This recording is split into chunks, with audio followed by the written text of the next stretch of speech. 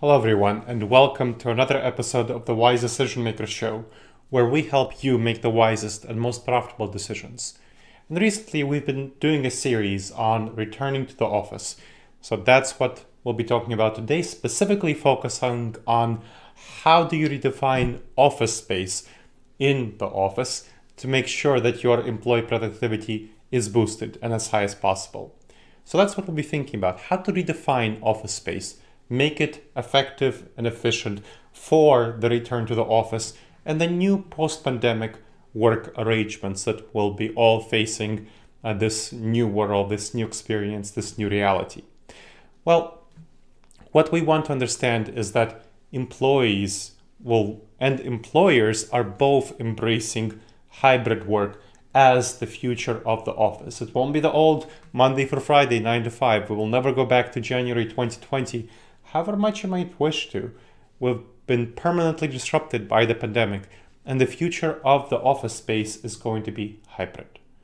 That means that you really want to be focusing on creating a hybrid office space for your employees.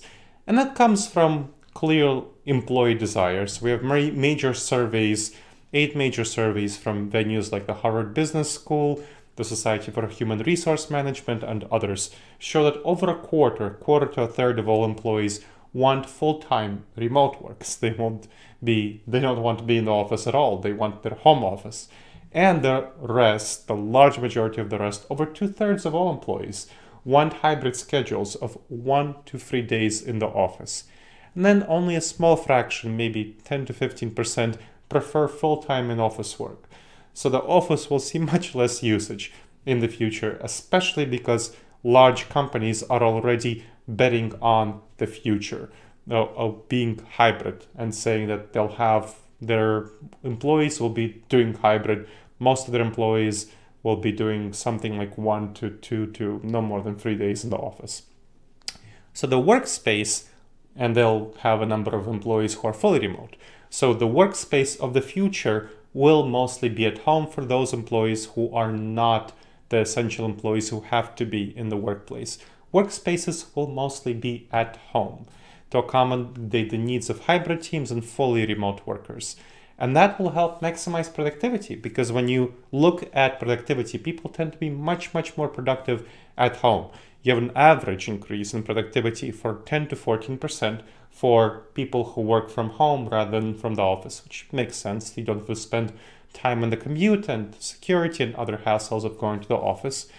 And on their individual tasks, it's even higher than 10 to 14%, because collaborative tasks, some, especially the more intense collaborative tasks, are better done in the office, and your individual tasks are way better done at home. So you want to focus on individual tasks definitely at home. So most big companies are looking at this data, and they are embracing the hybrid model. Now, the realities of the hybrid workspace means that you'll have to shift your office space. You'll have to make a one-time investment, significant financial investment, into changing your office space. So it will transform from individual workspace to shared space. What does that mean? Well, before the pandemic in January 2020 and beforehand, the large majority of office space was for individual usage, cubicles, offices, and so on. And we saw that about 20% was for shared usage, like video conference rooms, meeting spaces, lounges, and so on, small rooms, and 80% was for individual usage.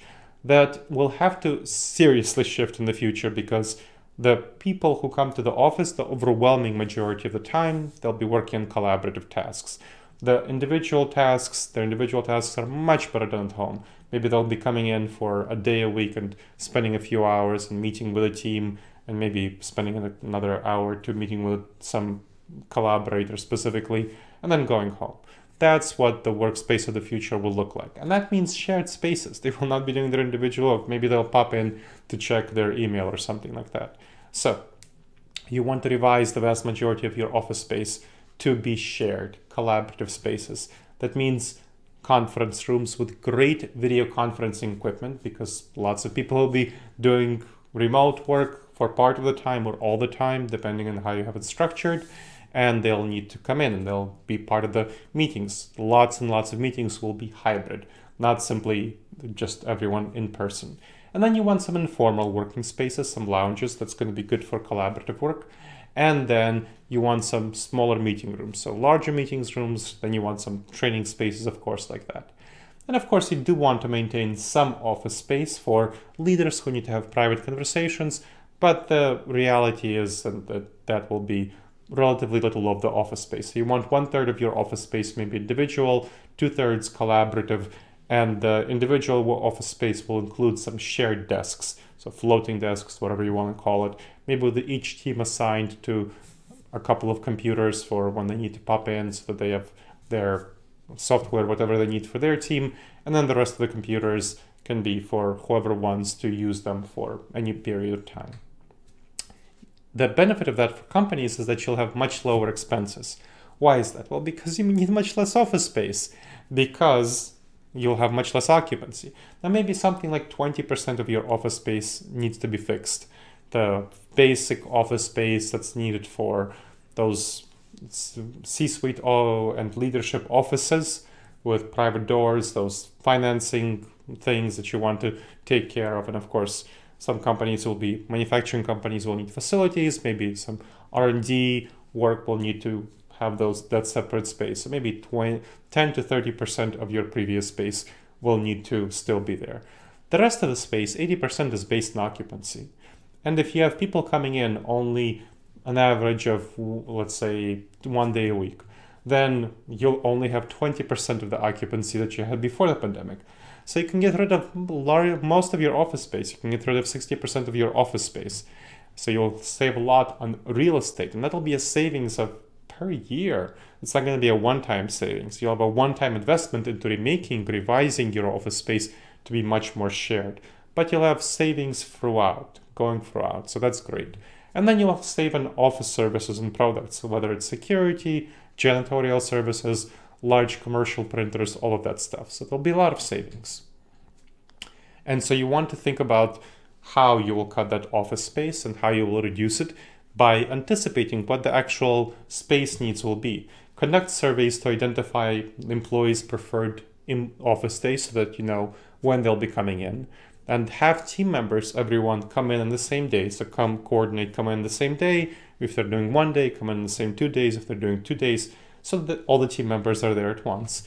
And then have different teams come in mostly on different days, so that you don't have everyone coming in, I don't know, on a Tuesday, and then have require a lot of office space. So coordinate so that folks come in on different days, and you have approximately reasonably equal distribution throughout the week. And then you will be able to decide, okay, how much office space do I need when you assess that regular usage as well as some irregular usage. So things like cross-functional teams, if they need to meet. So think about those cross-functional teams, what's happening in your organization, how often they need to meet, what they do. Trainings, you're going to be holding trainings, and some of them will be in person. So you'll want to be thinking about, okay, trainings, large trainings, small trainings, how much do they need? Then mass events, so keynotes, whatever, those quarterly retreats for your teams. Those are the kinds of things I'm talking about. And one of the things you want to consider is doing a co-working space for overflow needs. So you have establish a contract with a co-working venue for overflow needs, or for some of your workers who want to go to the co-working space and work there. Then you want to be thinking about the office in a broad sense. Your office is now going to be in your employees' offices. So you want to make sure that they are as productive and comfortable as they can be in their home offices. And so you are responsible for their home offices. They'll be doing the large majority of their individual tasks in their home offices and some collaborative tasks in their home offices. They'll be spending the majority at least of their time working for your company in their home office. So that becomes part of your responsibility. You want to make sure that they're as productive and comfortable as possible. So you want to allocate funding for hotspot plans, various good quality internet, for membership fees for co-working space, so that can be part of the contract.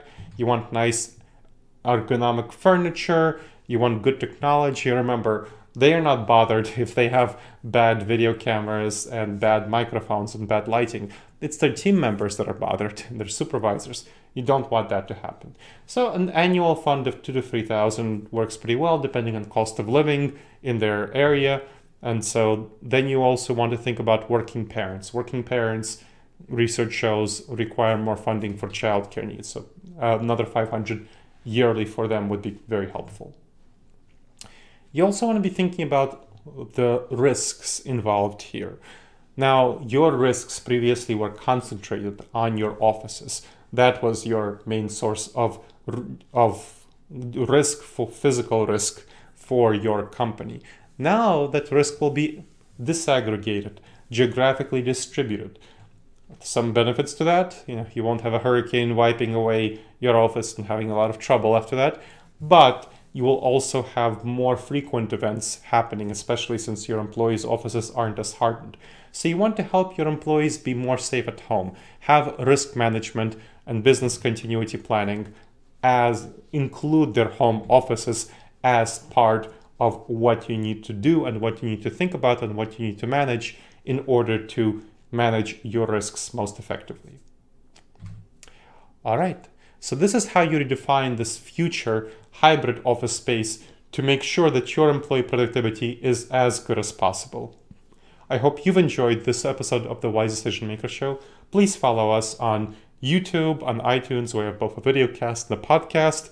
Please subscribe to those. That would be very helpful. Share it on social media, share word with your friends, and we'd love to hear from you about what you thought about this podcast episode. So please email me at Gleb, G-L-E-B, at disasteravoidanceexperts.com with your thoughts.